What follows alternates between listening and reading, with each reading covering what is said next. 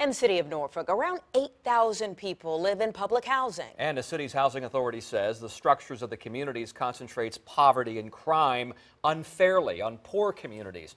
Well, this year, it released a plan they say would change the communities of Tidewater Gardens, Calvert Square, and Young Terrace.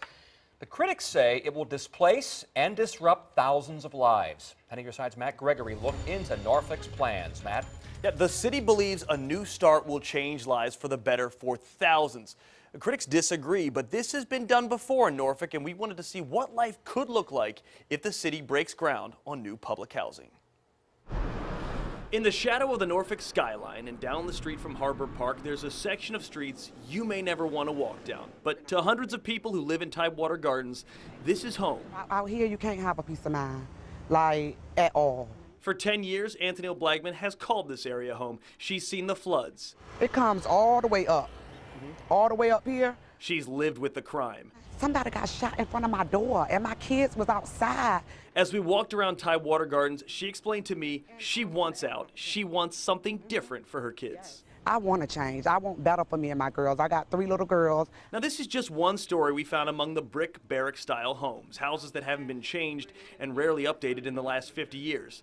But Norfolk's Redevelopment and Housing Association wants to change that. We want to transform this whole area so that people living here can have a better affordable housing, a better quality of life. Barbara Hamley is the chair of the association. Earlier this summer, they released an ambitious plan, a new vision of the St. Paul's district. The plan is to bring in mixed income housing and some retail, but this time we really want to make sure that our residents come first. Because they got to have somewhere to put the people. Where they're going to put all these people. The plan would demolish Young Terrace, Tidewater Gardens, and Calvert Square, nearly 1,700 homes in total.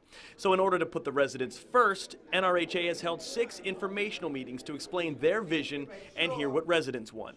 Residents want to make sure their input is shared. It is controversial, but Hamley says if you don't hear anything else from her, hear this. Because we've been accused, in RHA in particular, in the past of just moving people out. That is not our intention, and that is not what we want to have happen. NRHA has said they want to build something different, and the best example they could point to is up the street in what's now Broad Creek Village. The whole area with projects just like downtown Norfolk, Tidewater Park, Carrier Park, Young Park. Outside his 2-story brick house, we met Harry Johnson. He now lives where Bowling Green used to stand. NRHA says they demolished more than 700 units in the early 2000s in the area, and then came Broad Creek. More than 400 assisted units and 100 more of mixed income housing, like the house Johnson invited us into. I was amazed at what they done. This is his retirement home, after a long life, one that started in Tidewater Gardens. They might have changed maybe a little landscaping, maybe, some doors, some windows, but technically it's the same. So what does a man who has lived in both think about NRHA's new plan? If the same vision is what they had here, then I say it's a great thing, even though some people may say, well, this is where I live. Well, that's where I live, but sometimes change is good.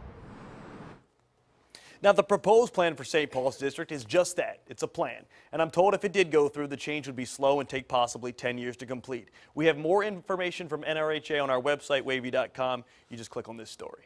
Matt Gregory, 10 on your side.